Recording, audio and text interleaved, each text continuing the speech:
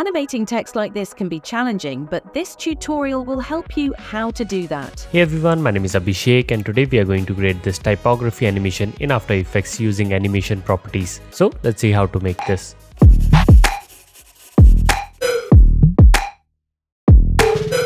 Alright, so I'm in After Effects and today we are going to use the animation text properties to create this typography animation. And the best thing is that it is not that complicated. You only have to animate one of the text and later on you can just reuse it, and with just little bit of tweaks you can create this entire animation, which looks very complex but at the same time it's not. So let's see how you can make this. So first let's create a new composition. Let's call this one main. Width and height will be 1920 by 1080, frame rate 30 fps, and duration you can pick whatever you want. Let's set this to 20. Just click on OK. So here we have our composition. Let's begin by creating a new background. So right click, new, let's add a solid, and for this one I'm going to make it a little bit dark like that. Perfect. So here we have our background. We can lock this so that we don't accidentally select this. Now we can start adding our text. So let's select the text tool and just click, and you can type whatever you want. I'm going to type animating, and for the font I'm using this Montserrat, and for this one let's just make it like a simple bold font like that. Now it's completely up to you. You can use whatever font you want. I'm going to use this one. So let's align it to the center. In case you are not able to see the align panel, then you can go to Windows and from here you can enable it.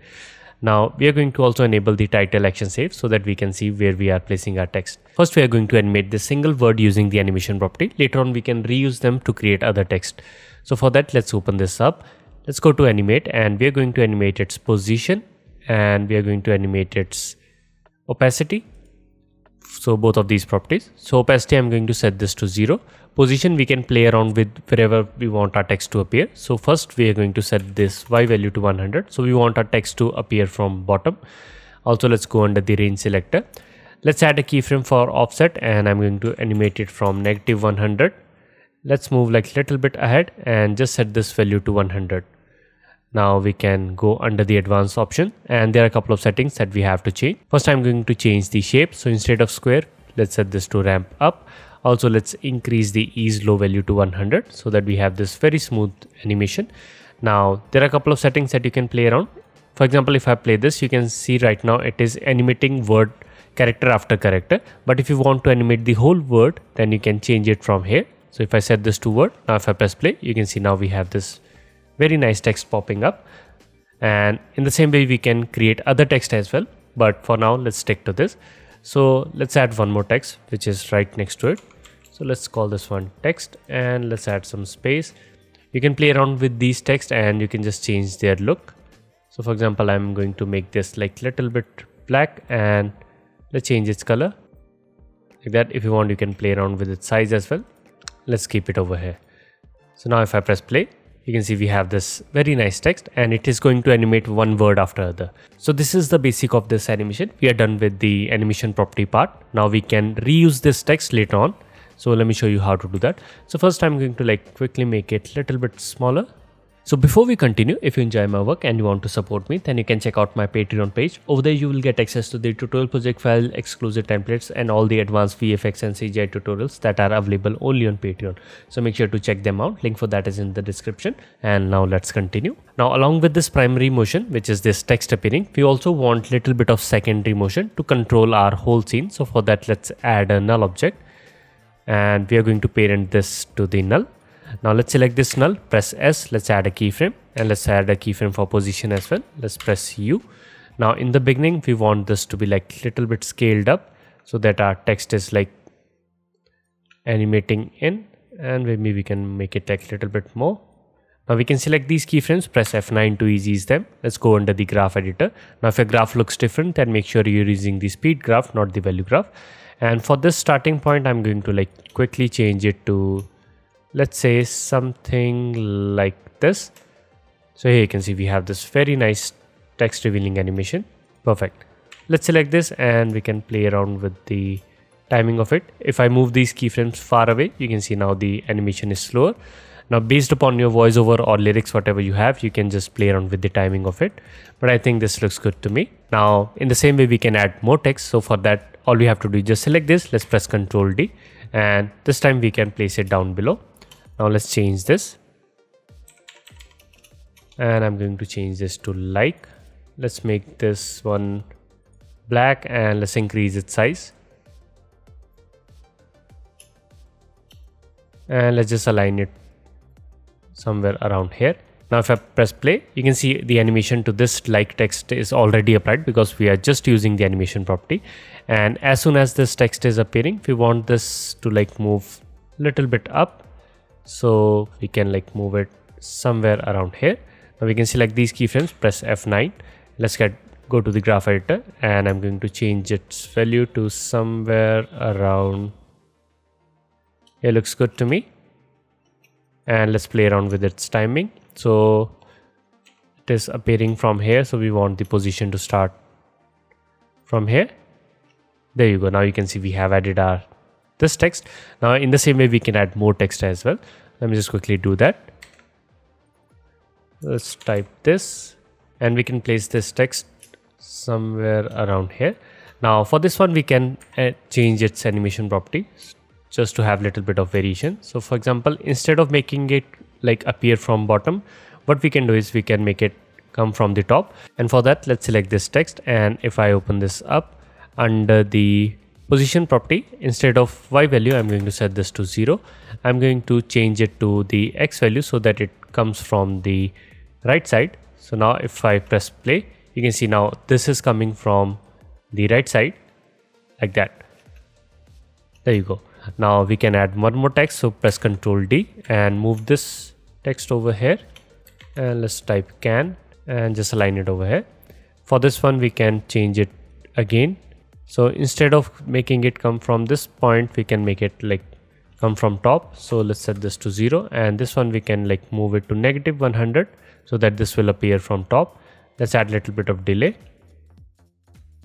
There you can see now our text is coming from the top as well. So at last, if I press play, you can see we have our text coming like this.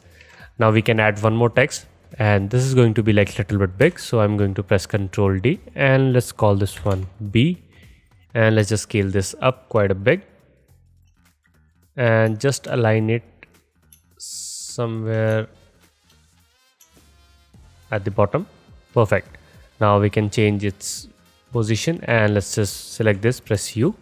So we have our animation till this point, and after this we can again have position and scale keyframe, and as soon as this text appears we can move this up, and let's just lower down its size a little bit. Perfect. There you go. Now also let's go to the graph and also change its easing.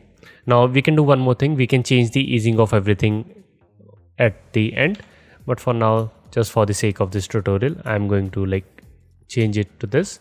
Now if I press play, you can see we have this very subtle animation.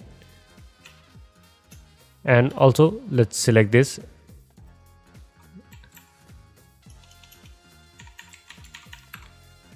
For this one we can like make it 100 so that it appears from the bottom.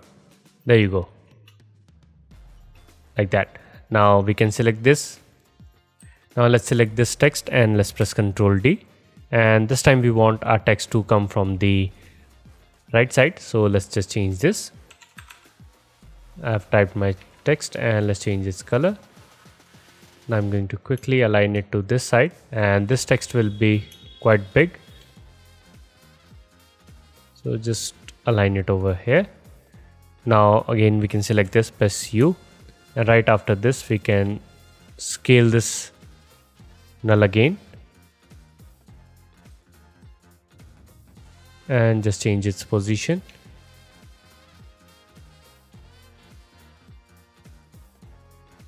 Now we can align it somewhere around here. Now if I press play, you can see we have this animation, and let's play around one more thing. Let's increase its value, and for this one we can tweak a little bit more. So let's open this up, and under the advanced property, instead of words we can change this to character. And now if I press play, you can see we have this, and maybe we have to play around with the easing over here.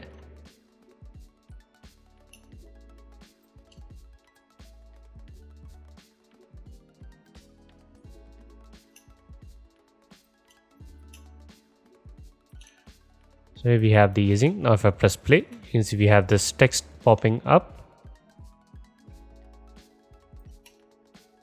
really nicely. And there you go. Now we have our next text. So in the same way, you can like keep on duplicating this text and keep on adding them wherever you want. So for example, we can have one more line down here, and make sure to animate this null so that we have a little bit of secondary motion just to focus on any of these text. To stylize this more, we can do one more thing. So for example, let's unhide this, and let's search for gradient, and let's search for 4 color gradient. Let's drag it over here, and let's make all of these dark. This to be dark, this to be dark as well, and this one we can make it like this color, and let's just move it a little bit far away. Let's place it over here so that we have this very nice background. And at last we can duplicate this, and let's apply grid to this, and let's drag it over here. We don't want to see the fill, and let's just lower down the border, and instead of corner, let's set this to width and slider and just increase its value. And let's lower down this so that we have this very nice background at the back as well. There you go. Now if I press play, you can see we have this very nice animation. And this is exactly what I did in the final project. So let me just quickly show you. So this is the final project that you saw in the preview. And if I press play, you can see I have animated all of these text layers exactly how I showed you using the animation properties. Also, I have added a little bit of this motion blur. So for that, all you have to do is just enable this like that, and make sure that this motion blur for the composition is also selected.